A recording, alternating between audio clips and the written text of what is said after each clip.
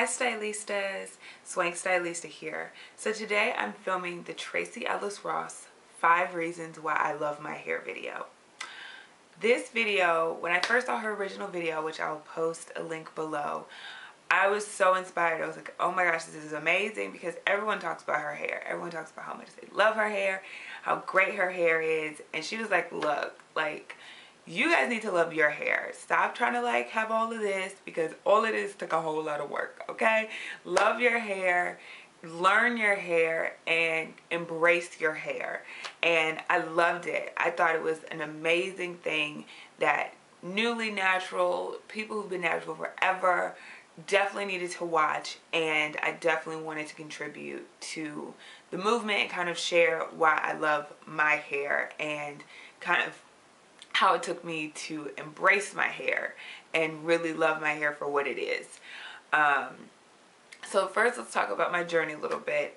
Some of you may know, most of you may know, if you follow me on Instagram or if you've seen my previous natural hair journey video, I big chopped in August of 2010, and I transitioned. I always put quotes around it because I feel like I didn't transition. It was only for like 2 months. My last perm was on my birthday of that year, which was June 17th, 2010. And it was probably like a few days before that. And then I big chopped on like August 10th, 2010. So that wasn't a transition.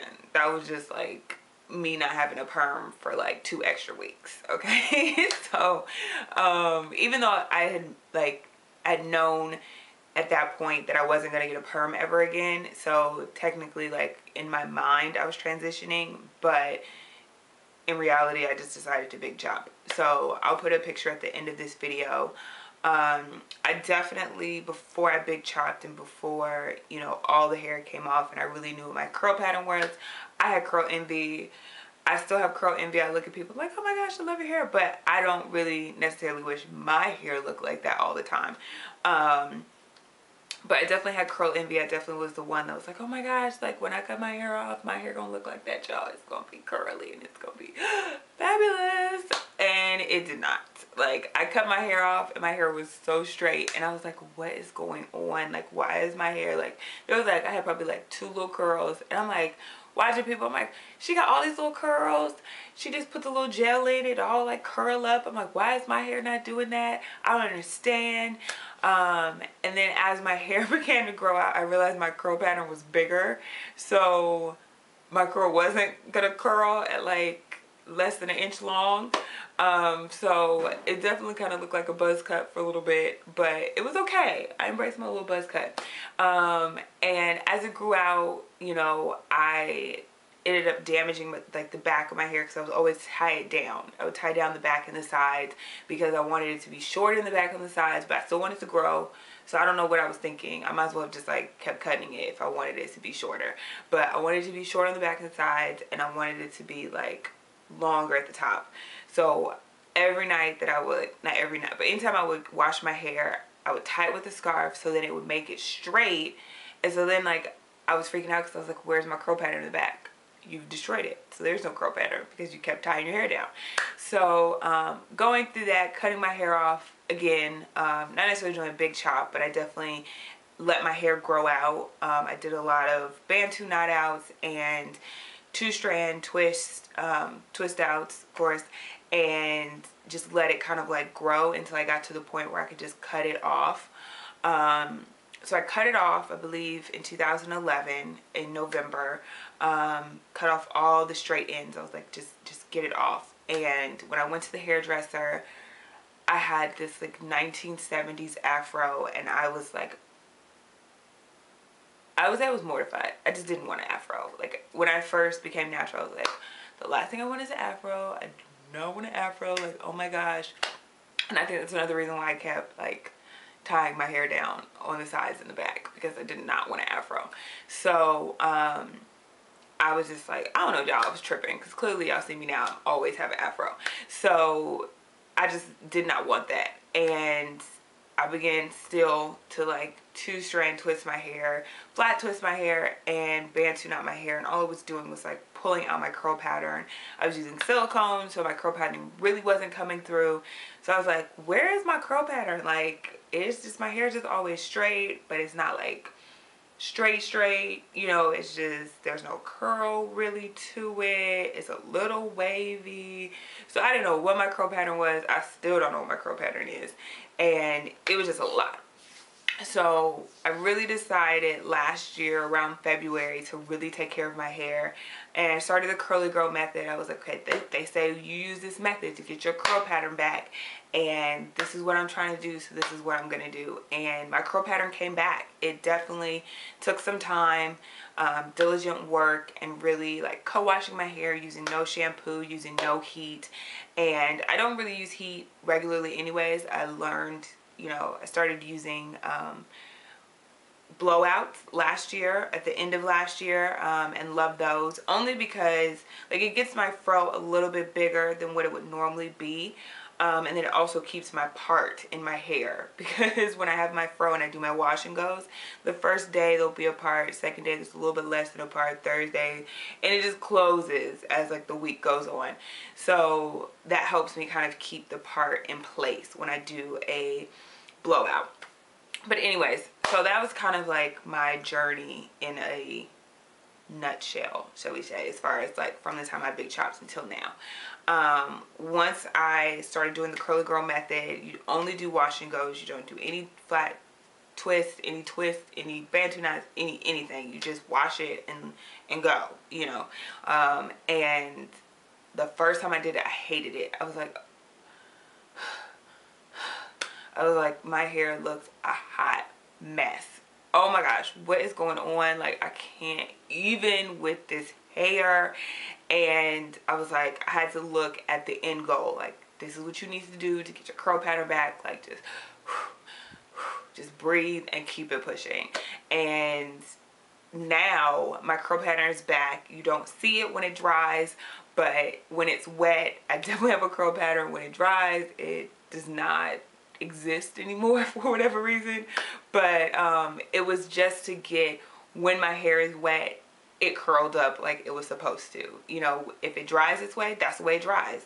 And I've embraced it clearly. I'm always wearing afro, wearing a puff. I feel like in the next 6 months or so, I'm not going to be able to wear this anymore, because it's just going to be like two heads.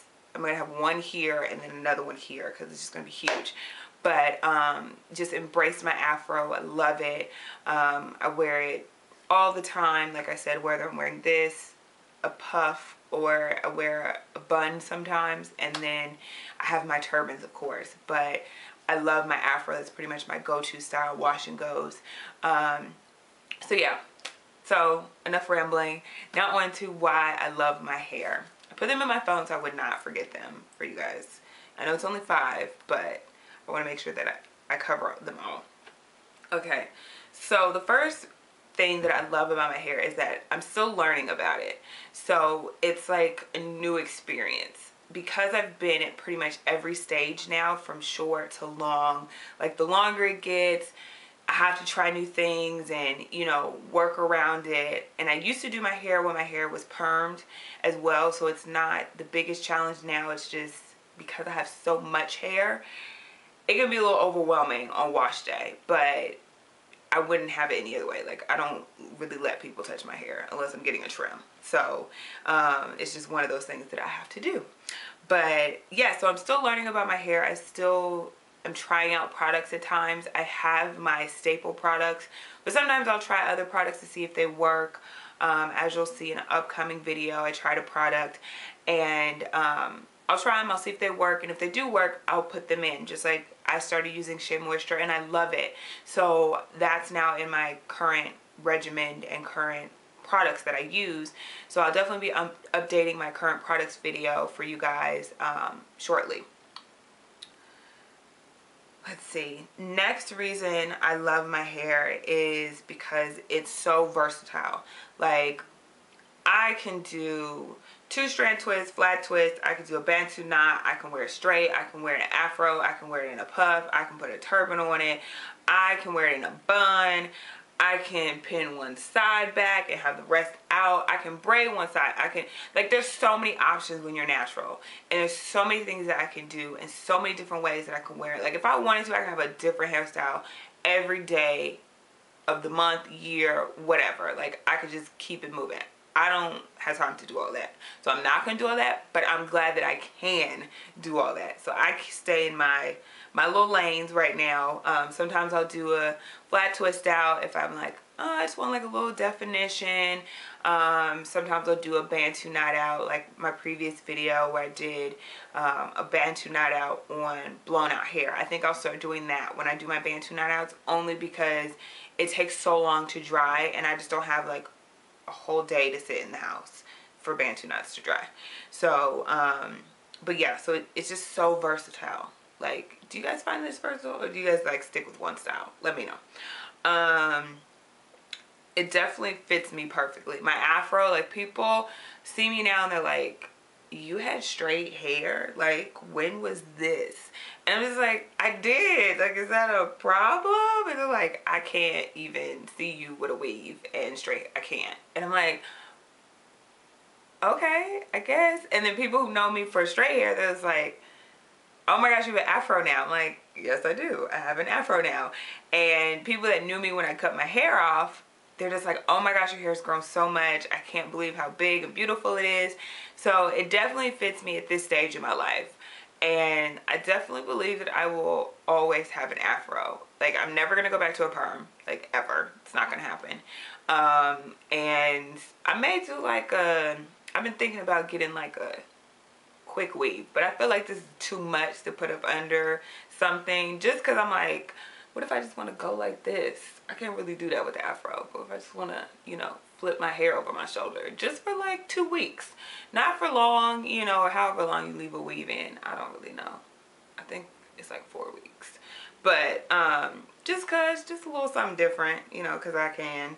I think I can. I don't know. This is a lot to put up under a weave though. And I can't look like I got like something sitting on top of my head. Maybe I just need to get like a wig or something.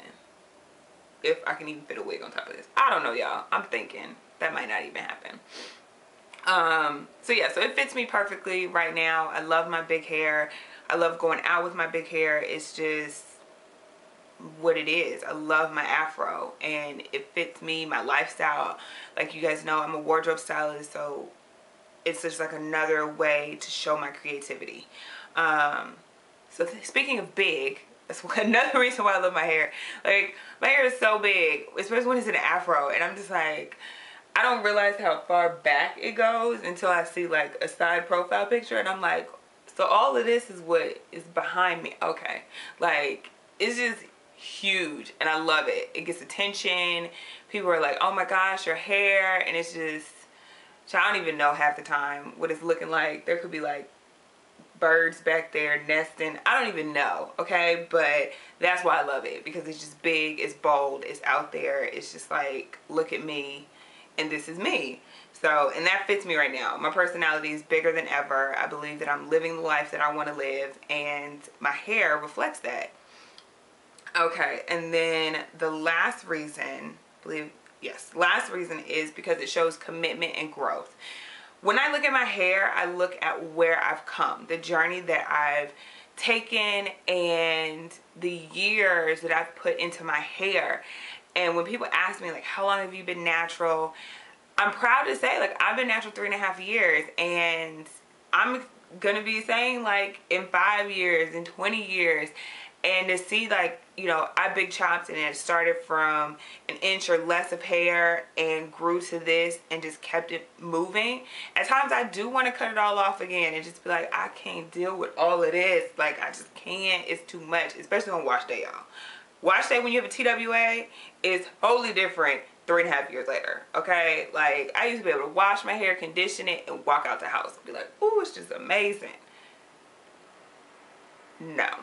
I still love my hair, but wash day is a different story. Wash day, me and my hair we have conversations. So But yeah, that's one of the things. It just shows me like where I've come from and where I'm at now, and how committed I've been to just growing my hair and really taking care of my hair. Like, it definitely was trial and error. Like I said, you guys heard earlier in the video, where, you know, I didn't really know what I should do. So I was doing what I thought I should do. And when that didn't really work out, or when I was finding out that was the wrong thing to do, I quickly changed and I stayed with it. Like, and I'm glad that even just a year ago, I started with the curly girl method and really was like, I need to take care of my hair. And if I want to keep this for a while, I need to like get my curl pattern back. I need to moisturize it. That's still a issue at times, but I need to keep it moisturized. I need to, you know, worry about the balance of it, of just everything. So I hope you guys enjoyed this video. And definitely, like I said, her video inspired me to do this video. I would love to hear your video responses of why you love your hair. Please comment below if you don't want to make a video. 5 reasons why you love your hair. Comment on my blog. I'll definitely write out everything, my 5 reasons, and put some pictures on my blog. So make sure to check that out so you guys can see like where I came from and where I'm at now, from straight to weave to perm to press to TWA to afro to twist out, bantu knot out, whatever, you know, I'll put it in there and so you can see it. And just keep me posted. Let me know how you're doing in your journey. I always love to encourage people. Patience is definitely key. If I was not patient, which I'm working on being more patient with other things, but if I was not patient with my hair, it would definitely have been a longer journey and a more frustrating journey. I probably would have quit a long time ago and just been like, I can't deal with this, like I can't, like my hair's not growing. And I've definitely gone through that. Like, I was like, my hair's not growing, it's not growing, I don't know what's going on. Like, and everybody was like, oh, your hair's so much longer. I'm like, it's not growing, my hair's not growing. Why are you lying to me? My hair's not growing. Take pictures. I trust me when I say take pictures, because when you look at like pictures back then and pictures now, and I'm not even talking about like years ago, just even 6 months ago, to see where you are now, it'll be a world difference. Like, I look at pictures even just back in November when I first cut my hair. Again, like, as you guys know, I cut off about 5 inches. So when I cut off 5 inches back in November, like now I feel like my hair has not grown. I'm like, what is going on? Like, that was November. You know, this is 5 months later. What is going on? And to look at the pictures back in November and to look at my hair now, I'm like, oh, it is growing. Okay, never mind. Just kidding. So take pictures and it will help you to see the growth and to become more patient and to really become motivated to be like, oh my gosh, okay, my hair is growing. Like, it's longer than what it was. So I hope this video inspired you guys. Let me know, comment, rate, subscribe. Hopefully I didn't rant too much. Bear with me. But until next time, guys.